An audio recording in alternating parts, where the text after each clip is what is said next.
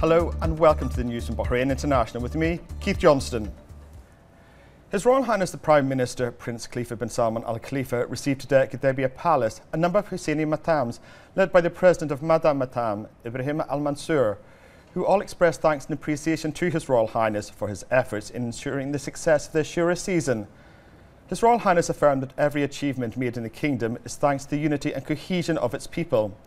He added that the success of the Shura season is proof of the strong social fabric and values in the Kingdom of Bahrain. His Royal Highness stressed that the Kingdom, under the leadership of His Majesty the King, prioritised the citizen and that the government will ensure provision of high living standards to the people. His Royal Highness welcomed the guests and praised the efforts in cooperating with ministries and concerned bodies in ensuring the success of the Shura season. Muezzin Al-Sheikh Ahmed Al-Asfar delivered a speech on behalf of the attendees where he expressed honour to meet with His Royal Highness and praised his directives and facilitations as well as his efforts to ensure the safety and well-being of the people. He extended his appreciation to His Majesty the King as well as His Royal Highness the Crown Prince, Deputy Supreme Commander and First Deputy Premier Prince Salman bin Hamad Al Khalifa. The audience expressed thanks and appreciation to His Royal Highness and hailed the role of the government in this regard. They praised His Royal Highness's keenness to communicate with citizens and meeting their needs and wished him abundant health and happiness.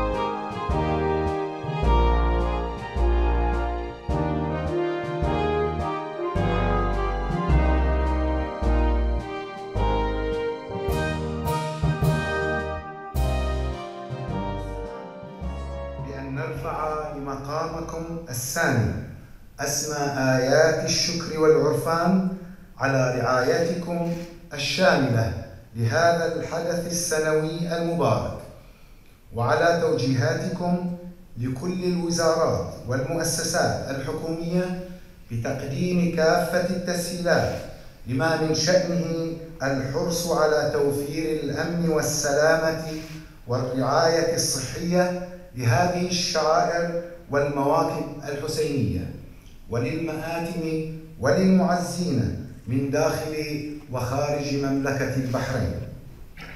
صاحب السمو، إن المراقب لرعاية حكومتكم الموقرة لموسم عاشوراء الإمام الحسين عليه السلام ليشعر بالسعادة والغبطة لما آلت إليه رعايتكم السامية بالارتقاء بأواصر اللحمة الوطنية بين فئات هذا الشعب، ومما لا شك فيه بأن رعايتكم هذه هي المصداق الأكبر لشعار الوحدة الوطنية التي يمثلها صاحب الجلالة الملك حمد بن عيسى آل خليفة ملك البلاد المفدى حفظه الله ورعاه، فهو الحامي الأمين للدين والوطن وراعي الوحدة الوطنية.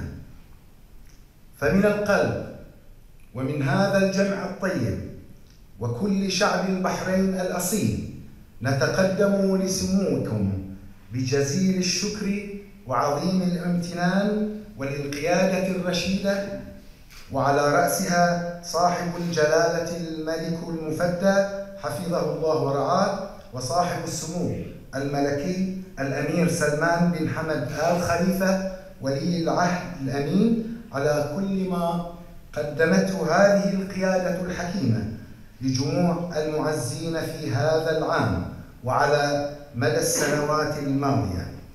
حفظكم الله يا صاحب السمو وجعلكم ذخرا وسندا لهذا الشعب الوفي، إنه سميع مجيب الدعاء. والسلام عليكم ورحمة الله وبركاته.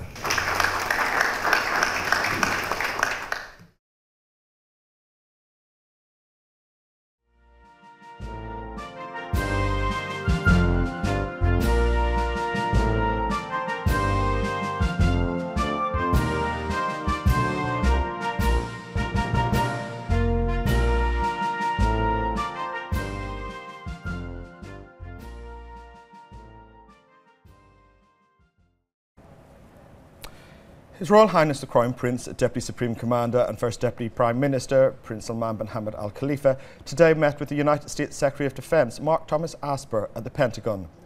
His Royal Highness highlighted that the continued defence coordination and collaboration represents a cornerstone of the strategic partnership between Bahrain and the United States. His Royal Highness pointed out that Bahrain has hosted the United States Fifth Fleet in the Arabian Gulf region since 1947, a continual reminder of the long-standing and mutually supportive partnership between the two countries. His Royal Highness the Crown Prince later noted that Bahrain and the United States are fully aligned in a number of key issues, including the need to counter destabilising activities in the region and further afield. His Royal Highness the Crown Prince went on to point out the Kingdom's role in the development of a maritime task force to better protect shipping in the Arabian Gulf, a clear example of how Bahrain-US collaboration is supporting regional stability. His Royal Highness the Crown Prince and the US Secretary of Defence then reviewed ways to further strengthen bilateral relations and safeguard regional security.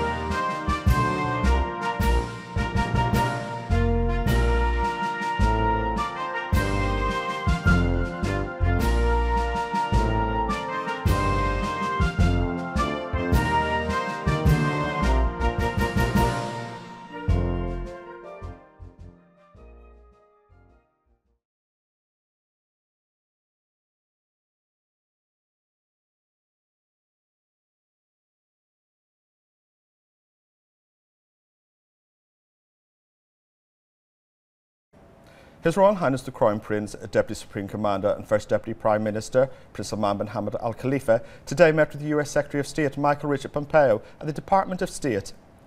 His Royal Highness the Crown Prince began by acknowledging the key role played by the United States and its allies in maintaining peace and security in the Arabian Gulf region. He noted that Bahrain and the US have been close partners for over 100 years, adding that the continued bilateral cooperation was essential in order to meet the world's economic and security challenges.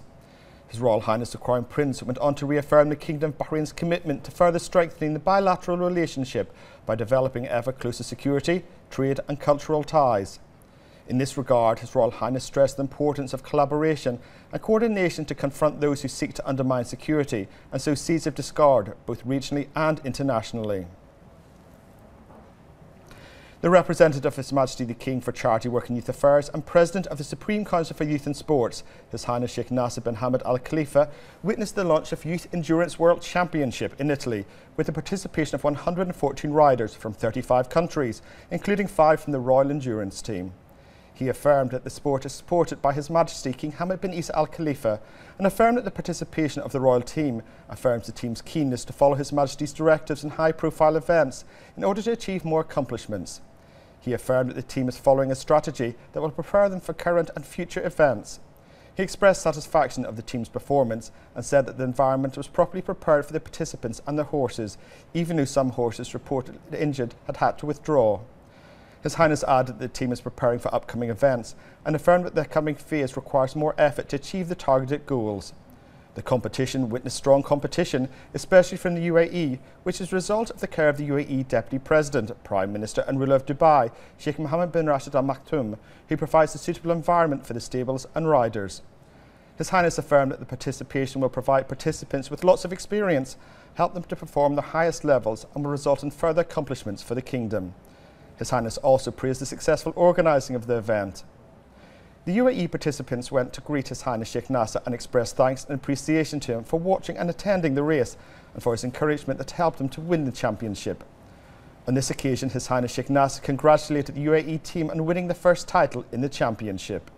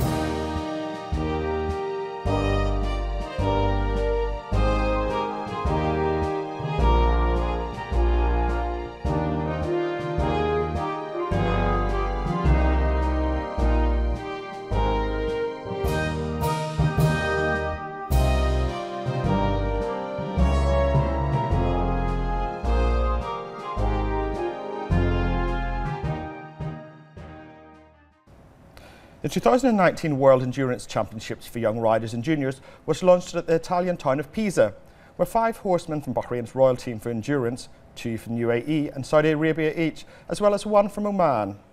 To mark the occasion, His Majesty the King's representative for Charity Work and Youth Affairs and Chairman of the Supreme Council for Youth and Sports, His Highness Sheikh Nasser bin Hamad Al Khalifa, affirmed the importance of participating in such high-profile international events, in light of His Majesty King Hamad bin Isa Al Khalifa's full support for all matters relating to Bahraini youth and sports. His Highness said that Bahrain's royal team has left its mark in many past competitions and affirmed that the team will continue to aspire to achieve further honours in an effort to raise Bahrain's sporting profile on the world stage. His Highness said that the tournament being held in Italy represents a milestone for the royal team because it features the participation of the youth, who he said are the future of horse racing sport in Bahrain. His Highness said that the participation will therefore help them acquire the expertise to compete in future tournaments.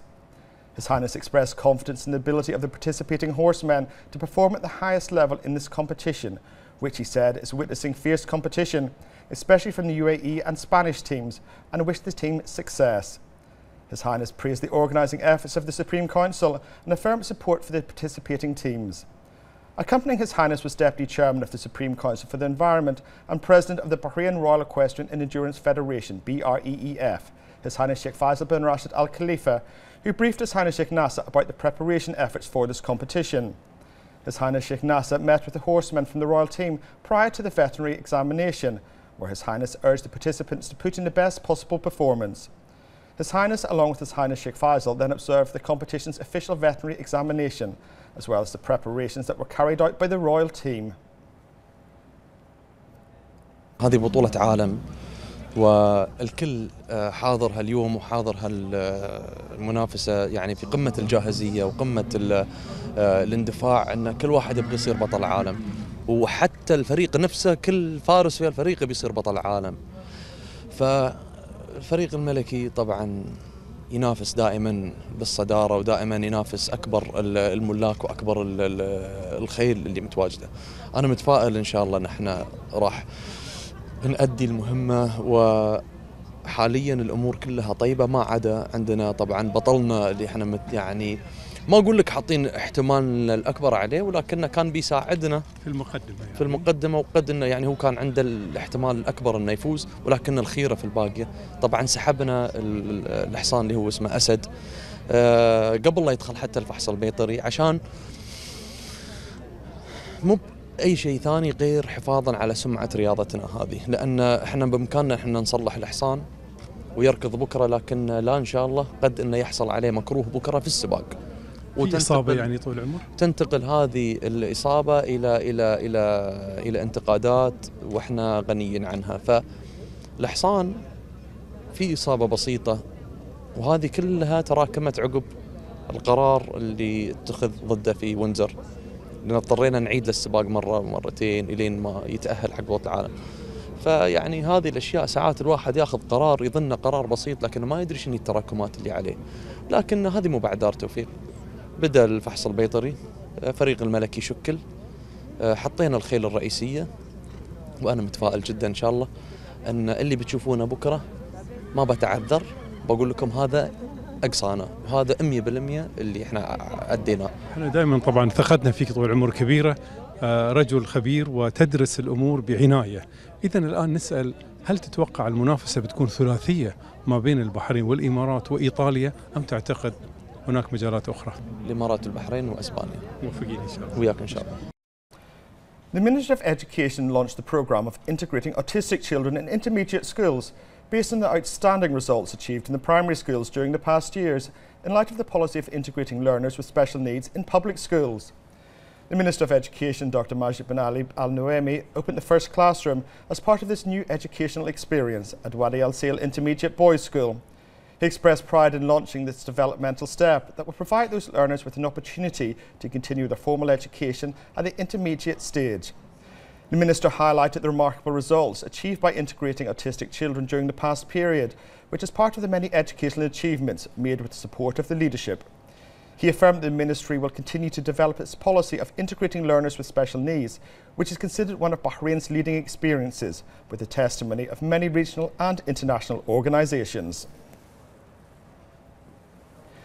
The national carrier of the Kingdom of Bahrain, Gulfair, prepares for its 70th anniversary by receiving its 7th 787-9 Dreamliner with a redesigned livery. On the sidelines of His Royal Highness the Crown Prince, Deputy Supreme Commander and First Deputy Prime Minister Prince Salman bin Hamad Al Khalifa's official visit to the United States of America, Gulf Air, the national carrier of the Kingdom of Bahrain, received its 7th Boeing 787-9 Dreamliner at Dulles International Airport in Washington, D.C.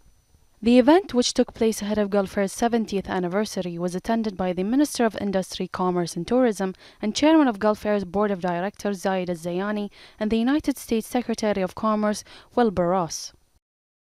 Gulf Air has enjoyed a long-standing relation with Boeing, something that we started 40 years ago or plus. And today, Boeing is an integral part of the growth strategy of Gulf Air, which is going to focus in the next coming years to expand our network to new long-haul flights based on the use of the 787 Dreamliner. This plane is number 7 out of 10 deliveries. We've already have 6 flying on our fleet, with 4 more, including this one, to be delivered by first quarter next year. This one we chose as being number 7 to do in the livery of the old livery of Gulf Air to celebrate 70 years. We are the oldest airline in the region. We have a huge legacy and heritage, and we hopefully will build on that to expand even further. This is also a testimony to the trade relations between Bahrain and the United States. They have been growing, and since me being in this office and working with Secretary Ross, I think a lot has been achieved. We're building on the FTA, which was signed in 2006 or came into effect in 2006. And over the 10-year span of the FTA, trade between the United States and Bahrain has almost quadrupled. I think that's a testimony to the success of this agreement, and we plan, with the Secretary's help, to take it a level further from just being purely trade to being more of investments and joint ventures between the Bahraini and the United States private sector.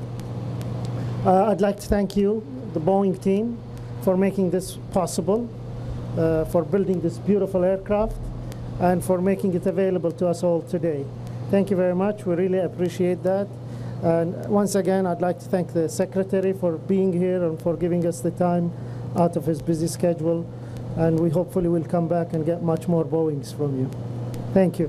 It's also my honor to be here on behalf of the United States government and the Trump administration to further fortify the alliance between our two nations. To those of you from the Bahrain Embassy and from the government of Bahrain, thank you for your long-term dedication to the friendship we have between our two nations.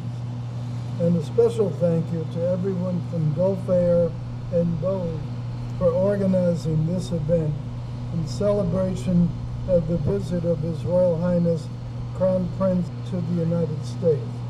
It is also wonderful to view the retro-style livery of Gulf Air Dreamliner, your number 7. I think that's symbolic given it's the 70th anniversary of Gulf Air. The attendees toured the aircraft, which displayed a redesigned vintage version of the Golden Falcon Lockheed TriStar livery, representing the company's iconic design from the 1970s. The new Dreamliner will join the fleet by the end of October, increasing the total number of Dreamliners operated by the airline to 7 aircrafts, following the delivery of 3 more by 2021. In 2018, Gulf Air launched its new brand identity in the Formula One Gulf Air Bahrain Grand Prix and introduced its first Boeing 787-9 Dreamliner, along with a series of new destinations. The airline also launched a new boutique strategy in early 2019. As Gulf Air moves forward with its strategy, the airline pays tribute to the past with the revamped livery, signaling a new era. On the occasion of the visit of His Royal Highness the Crown Prince to the United States of America, we are very pleased to be here in Washington to receive the 7th Boeing 787-9 Dreamliner. Because of the number 7 and Gulf Air's celebration of its 70th anniversary, we have decided to give this airplane behind me a new look, with a touch from the past, so that it holds the colors of Gulf Air from the 70s and 80s, but holds all modern technologies and provides comfort and luxury from the inside. This airplane will be the first in the Gulf Air fleet to have a compartment for the comfort of the crew, which will enable us to take long direct flights for more than 14 hours, which will be a qualitative leap for Gulf Air. Retro technology for the seats and the exterior design, and the most modern and most comfortable technology for the passengers and the ease of traveling very long distances. So I think that's a wonderful combination. طيران الخليج عملت طلبية. Gulf Air has ordered 39 airplanes. The set plan is to receive all airplanes by 2023. Today's order comprises of 10 Boeing 787-9 Dreamliners and the Airbus. We also have a new airplane called Neo. We have an order of 12 Airbus 320neo airplanes and 17 Airbus 321neo. So far we have received 3 320neo airplanes, and we are waiting for the arrival of the Airbus 321neo in 2021, if not before. Gulf Air will celebrate its 70th anniversary in 2020 with a series of events and promotions. The Tourism Authority of Thailand partners with the Thailand-based medical tourism portal and conducts its first health and wellness promotion exhibition in Bahrain at the Gulf Hotel to strengthen cooperation in this field. More in this report with Hiba Abdul Ghaffar. My name is Sheikha Siddiqui. Another testament to the unique partnership enjoyed by Bahrain and Thailand on so many levels.